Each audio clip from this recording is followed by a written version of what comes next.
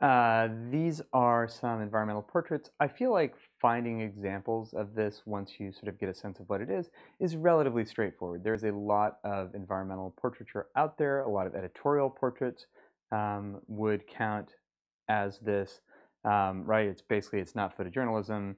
It's not like fashion. It's not headshots, right? But we will go in and see what indeed it is, right? So this is a great picture, not environmental portraiture, right? It's photographed by Chris Graves from Extended Family. It's an older project of his, and no, not good. I mean, it's good, but don't turn it in for the assignment because you will fail. Irving Penn, right? Marcel Duchamp. Also, right? Nice picture. I like Irving Penn. He's great. Non-environmental portraiture. Fail, sorry. Zun Li, right, from Father Figure.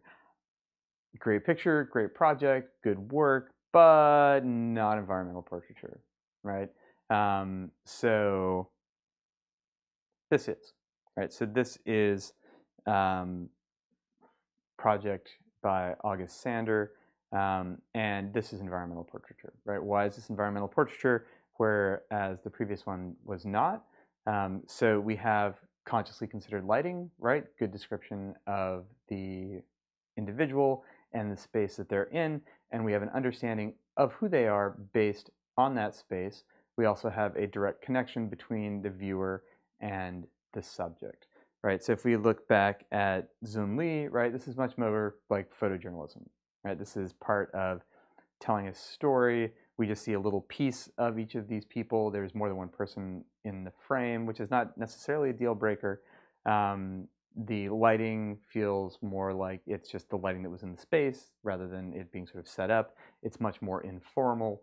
For all those reasons, while this is a good picture, it is not environmental portraiture, right? There is no environment here, right? The fact that he's Marcel Duchamp, I know that only because at the bottom it says Marcel Duchamp, right? I could change that and you'd be like, I don't know, maybe he's a elevator compactor guy, right?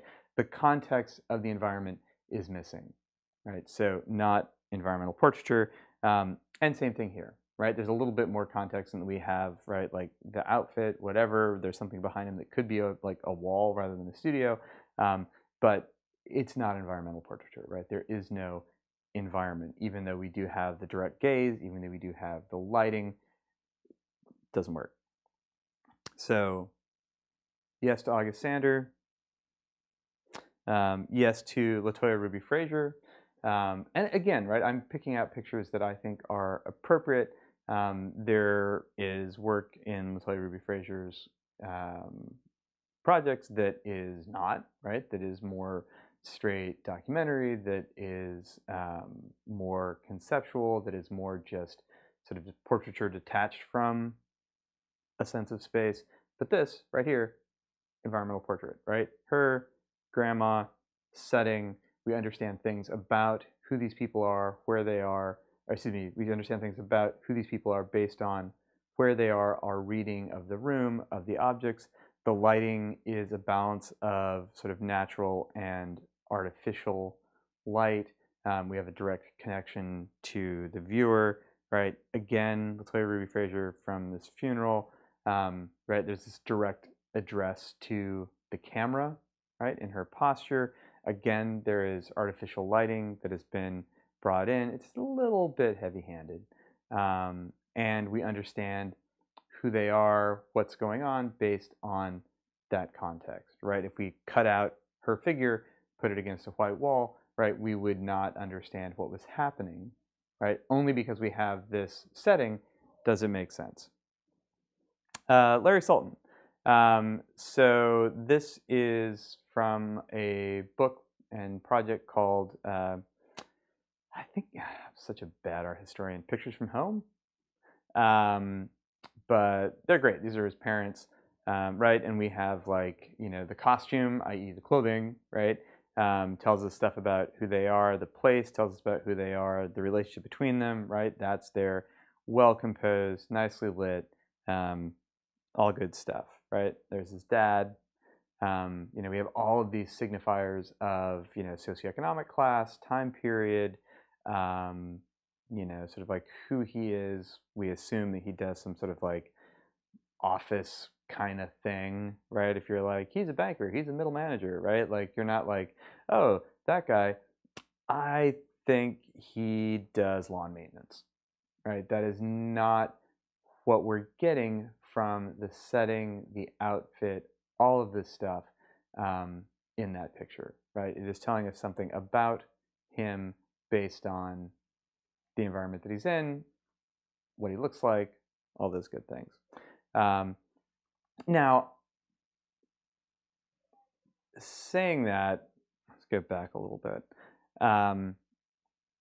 You know, am I making assumptions about all of that? Well, yes, I think that that is a very correct thing to say, right? I'm assuming that he's not a gas station mechanic, right? I'm making those assumptions based on sort of a broad cultural definition of what spaces and sort of outfits say about people. So I don't want to pretend that the environmental portrait either is always right or that my reading of it is always right. I think that it's important to recognize that this is sort of based on an assumption of a shared understanding of how these symbolic systems of meaning work, right? And if you get a FaceTime call from one of my daughter's friends while you're trying to give a slide lecture, you will be annoyed and you will go now and put your phone on airplane mode. So hold on. There we go. So yeah, right, it's necessary for us to think about who our audience is and how they're going to understand the picture that we're giving them if we want to communicate specific things about who these people are. It's also possible that we will misread them. It's also possible that you will show them to people who will not get the sort of language of meaning that you're putting in front of them, or will interpret in a different way, right? Based on everything from like a lack of particular cultural knowledge to, you know, being like, I don't know, they must be a poor person because they're black, right? And you're like, no, you fucking racist. So yeah, right? Like every time we look at photography and try to figure out something about the person based on sort of these external factors, there's always some like gap between reality and what your audience thinks. So keep that in mind, right? Keep that in mind as a viewer, keep that in mind as a photographer. And as you're making the images, think about how your viewer will interpret them. Think about who your viewer is. Think about who you want your viewer to be, right? If you're like, okay, well, my audience is going to be this group of people, but I don't really care what they think. I'm making it for another group of people. That's fine, right? Like, do it. If you're like, I'm making this picture only for Beyonce fans and they will get these references behind me, like, that's cool, right? I'm not going to get it, but, that's who the audience is, then you go for it. Put it in your write-up so that I know what the fuck's going on.